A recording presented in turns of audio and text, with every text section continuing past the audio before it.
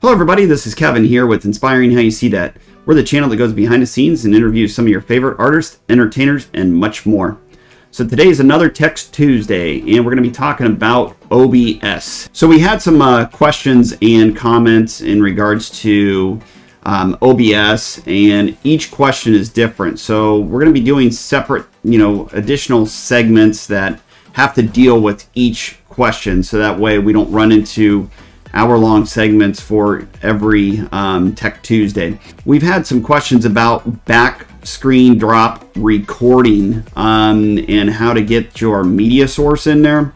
And today we're going to be doing the media source, and as you see, we have in the background we have Relent playing. Great band. Check them out. Make sure you check them out. They're currently on tour here, 2022. Going to be doing a lot of shows, and we'll put a link in there for that as well. But right now you'll see that's in the background playing. What you want to do is I'm going to bring up OBS here in the backdrop so you can kind of see the OBS, the screen, and what I'm doing within the media center. Of course, you can't see that right now, but we'll shift over and we'll move that up for you. Okay, so you'll see here that I brought OBS up with the media source.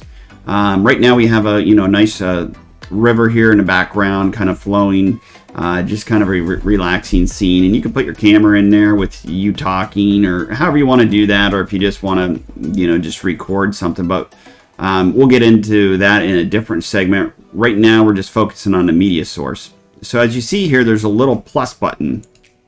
You'll select that and you'll see the media source pop up. So you want to click on your media source, so you can add, you can add tons of media sources in there. So if you want to switch them around as you're going, but right now we're going to actually do a second one, and I'll show you here, and I'll hit the OK. So you'll see here that now that your media source is here, this is the second media source that I've selected. And we'll go in and we'll browse some files. I'll go in and I'll select the file, and I'll come right back and we'll show you that file. Okay, so we're back. I've went through my files, and you can go through and select anything that you have live video for. Once that video is down here, and another question that some of you had too, and we'll get into that in another segment, is about sometimes your video is pixelated or the HD quality just does not come through. That will be in the next segment. But right now, we're going to get this loaded. So now that we've browsed our files, got our file uploaded into the local file, you'll hit OK. So this file will come overlapping, as you see the other sources right here. But what you'll want to do is you can fit your screen, you can pull your camera down, you can custom fit the videos. You'll see this is a video that this is a band called All Good Things. Definitely check them out. And of course, in all of our segments, we'll always show you some of our videos and some of the things that we've been to, and mention that. But yeah, definitely check these guys out. Definitely put on a great show.